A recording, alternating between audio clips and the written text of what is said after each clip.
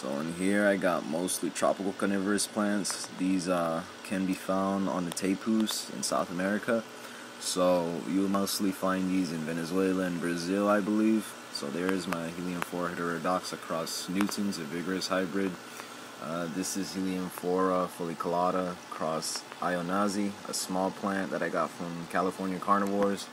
Another plant from California Carnivores, Tedii cross Folliculata. This is the exception. This is an American plant, Darlingtonia californica. You'll find these growing on the mountains in California and Oregon, I believe.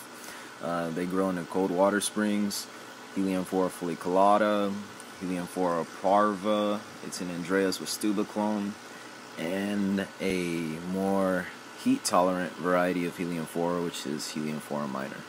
So this is what I got right now. Eventually I will be getting in more stuff.